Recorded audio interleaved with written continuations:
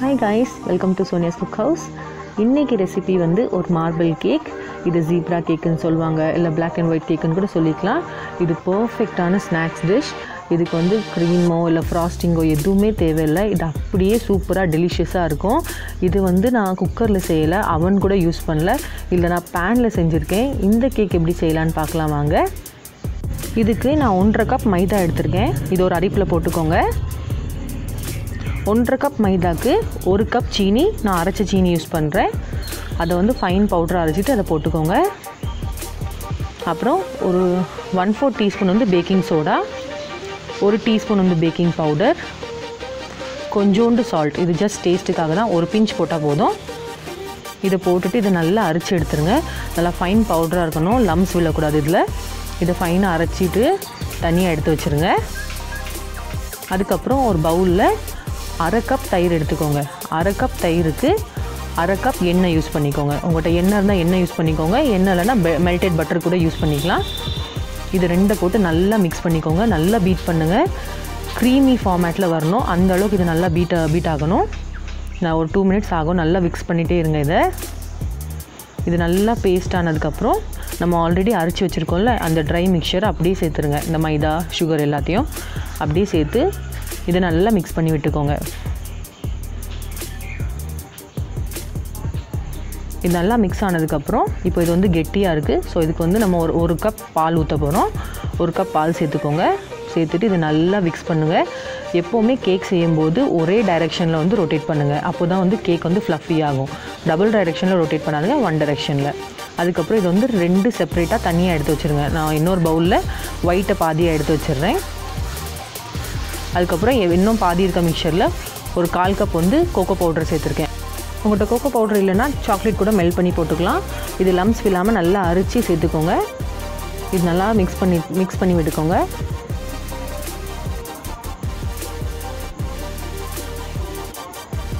இது நல்லா தோசை மாவு பக்குவத்துக்கு நல்லா திக்காக இருக்கணும். நம்மளோட சாக்லேட் கேக் இதுவும் ரெடி ஆகிடுச்சு, ஒயிட்டும் ரெடி ஆகிடுச்சு. நம்ம கேக் டின் ரெடி பண்ணிக்கலாம். இதில் ஒரு கேக் டின்னில் வந்து கொஞ்சோண்டு பட்டர் இல்லைன்னா ஆயில் யூஸ் பண்ணிக்கோங்க. நல்லா அப்ளை பண்ணி விட்டுக்கோங்க. எல்லா சைடும் நான் அப்ளை பண்ணியிருக்கேன். என்கிட்ட பட்டர் பேப்பர் இருக்குது, அதனால நான் பட்டர் பேப்பர் யூஸ் பண்ணுறேன். சப்போஸ் உங்கள்கிட்ட பட்டர் பேப்பர் இல்லைன்னா நீங்கள் 1 டீஸ்பூன் மைதா இல்லைனா கார்ன்ஃப்ளவர் கூட அதில் லைட்டாக டஸ்ட் பண்ணி அப்படியே போட்டுக்கோங்க. ஒன்றும் ப்ராப்ளம் இல்லை.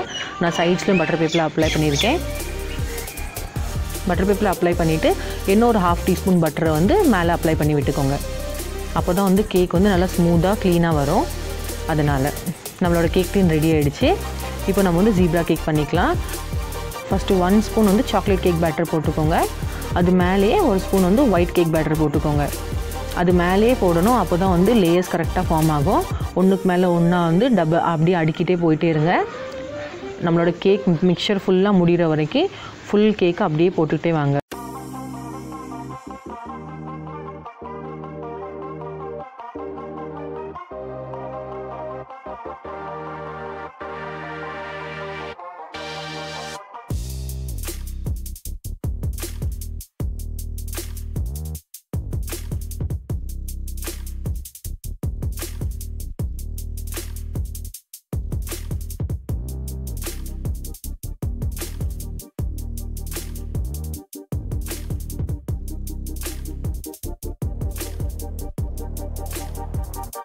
எல்லா மாவும் போட்டு முடிச்சதுக்கப்புறம் கேக் டின்னை வந்து 2 தட்டு தட்டுங்க. அப்போ தான் அதில் இருக்க ஏர் பபிள்ஸ் எல்லாம் ரிலீஸ் ஆகும்.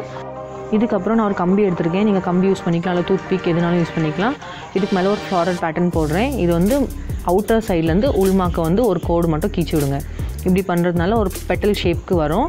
நீங்கள் இப்படி கூட போட்டுக்கலாம், இல்லை ஜிக்ஸாக் டிசைன் எப்படினாலும் போட்டுக்கலாம். நம்மளோட கேக் டிசைன் ரெடி ஆகிடுச்சு. இனிமேல் நம்ம கேக்கை பேக் பண்ணிக்கலாம். இந்த கேக்கை பேக் பண்ணுறதுக்கு நான் வந்து குக்கர் யூஸ் பண்ணல, அவனும் யூஸ் பண்ண போகிறதில்ல, பேனில் தான் செய்ய போகிறேன். நம்ம பேனில் செய்யும்போது நமக்கு வந்து ஹீட் கன்சிஸ்டன்ஸாக இருக்கணும். அதனால் வந்து திக்கான சட்டி எடுத்துக்கோங்க. நான் வந்து நான்ஸ்டிக் பேனையும் காமிச்சேன். அது வந்து லைட் தின்னாக இருக்குது. அதனால் தோசை சட்டி, நம்ம யூஸ்வலாக யூஸ் பண்ணுற தோசை சட்டி வந்து நல்லா திக்காக இருக்கும். அது ஒரு 10 நிமிஷம் ப்ரீ ஹீட் பண்ணிக்கோங்க ஹை ஃப்ளேமில். அதுக்கப்புறம் கேக் டின்னை வச்சுக்கோங்க. கேக் பேக்கிங்க்கு வந்து டெம்பரேச்சர் தான் ரொம்ப ரொம்ப முக்கியம். அதனால் வந்து ரொம்ப லோ ஃப்ளேமில் இருக்கணும் அடுப்பு. சப்போஸ் உங்களுக்கு இது வரல அப்படின்னா நீங்கள் வந்து ஆஸ் யூஷுவல் நம்ம உப்பு போட்டு குக்கரில் பேக் பண்ணோம்ல, அப்படி கூட பேக் பண்ணிக்கலாம். டெம்பரேச்சர் ரொம்ப ஹையாக இருந்துச்சுன்னா கேக் கருகிடும். அதனால் பார்த்து பேக் பண்ணுங்கள். 45 நிமிஷம் கழிச்சு கேக் வெந்துடுச்சு. இதை வந்து நான் ஒரு நைஃப் போட்டு செக் பண்ணி பார்த்துருக்கேன். கேக் பர்ஃபெக்டாக வந்திருக்கு. நல்லா மேலே வரைக்கும் உப்பி வந்திருக்கு. இதை நல்லா ஆற விட்டுருங்க. நல்லா ஆறுனதுக்கப்புறம் நம்ம பட்டர் பேப்பரெல்லாம் ரிமூவ் பண்ணிக்கலாம். நான் பட்டர் பேப்பர் ரிமூவ் பண்ணிட்டேன். இதை நான் ப்ரெஸ் பண்ணி காமிக்கிறேன். அது அப்படியே பவுன்ஸ் ஆகுது பாருங்கள். எவ்வளோ சாஃப்டாக எவ்வளோ ஸ்பஞ்சியாக இருக்குது. நான் கட் பண்ணி காமிக்கிறேன். உள்ள அதோட லேயர்ஸ் பாருங்கள். பர்ஃபெக்டாக ஜீப்ரா கேக் மாதிரியே இருக்கும் உள்ள. உங்களுக்கு எப்படி வேணுமோ அப்படியே ஸ்லைஸ் போட்டுக்கோங்க. இது டீ டைமுக்கு, ஈவினிங் ஸ்நாக்ஸ்க்கு பர்ஃபெக்டான கேக். குழந்தைங்களுக்கு இது ரொம்ப பிடிக்கும். பார்க்கறதுக்கு எவ்வளோ அழகாக இருக்கோ அந்த அளவுக்கு இது டேஸ்ட்டாகவும் ஸ்பாஞ்சியாக இருக்கும். இதுக்கு நம்ம க்ரீமோ இல்லை ஃப்ராஸ்டிங்கோ எதுவுமே தேவையில்லை. அப்படியே சாப்பிடலாம். இது பர்த்டே பார்ட்டிஸ், ஆனிவர்சரி எல்லாத்துக்குமே ஒரு பர்ஃபெக்டான கேக். இது நான் ப்ரெஸ் பண்ணி காமிக்கிறேன் பாருங்கள். இது சாஃப்டாக ஸ்பஞ்சியாக இருக்குதுன்னு பாருங்கள். சூப்பரான மார்பிள் கேக் ரெடி ஆகிடுச்சு. இந்த ரெசிபியை கண்டிப்பாக உங்கள் வீட்டில் ட்ரை பண்ணிட்டு எனக்கு ஃபீட்பேக் கமெண்ட் செக்ஷனில் சொல்லுங்கள். இந்த வீடியோ உங்களுக்கு பிடிச்சிருந்துச்சுன்னா லைக் பண்ணுங்கள், ஷேர் பண்ணுங்கள், என்னோட சேனலுக்கு சப்ஸ்கிரைப் பண்ணுங்கள். சேனலில் இருக்க பெல் ஐக்கானை கிளிக் பண்ணிக்கோங்க. அப்போ தான் நான் உங்களுக்கு டெய்லி போடுற வீடியோஸோட நோட்டிஃபிகேஷன் வரும்.